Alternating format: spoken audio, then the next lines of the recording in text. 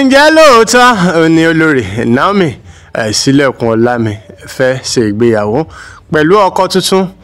There have been rumors that Olori Naomi is probably into another relationship. Of course, since the strange relationship with the Ooni of Ife, a lot of people have been suspecting. Of course, Ooni has moved on and he has gone to marry other beautiful queens. And obviously, you expect the XY queen, that is the mother of one of his sons, that's Tadenikawo, to also move on. And it appears the Olori is moving on because in a post she posted today, and in a post she Olori posted Leni, also pé dúpẹ́ dọ̀lọ́m òun pé ọmọ ọdún mọ́kànlélọ́gbọ̀n, that she's 31 years old today.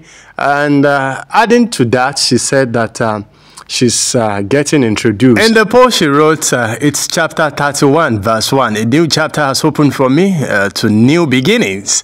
My heart is full, my joy is without limit. I'm in awe of what God constantly does with me daily. This lady of God is grateful. Happy birthday, Ado. And here is the cocoa. First of all, introduction. Celebration, 31st birthday. Now this first of all introduction, I people they talk about go say Anthony, first of all introduction.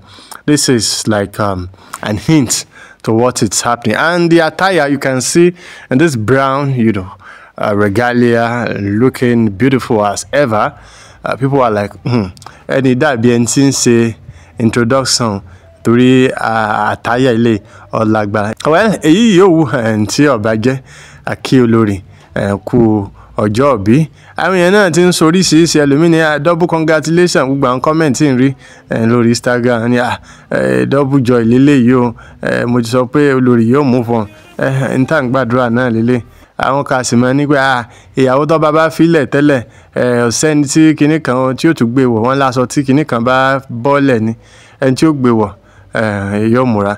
Ẹni tó fẹ́ gbé ìyàwó ọba tẹ́lẹ̀ àwọn èèyàn fẹ́ mọ̀ tá ń tó bẹ́ẹ̀ ọ̀làgbà. Happy birthday, Olori. And if it's actually very much true that she's getting introduced probably into another relationship, getting into another marriage, this is us wishing her happy married life in advance. All right, guys, this is Yoruba News Daily. Ẹ lẹ́mbẹ̀ẹ́.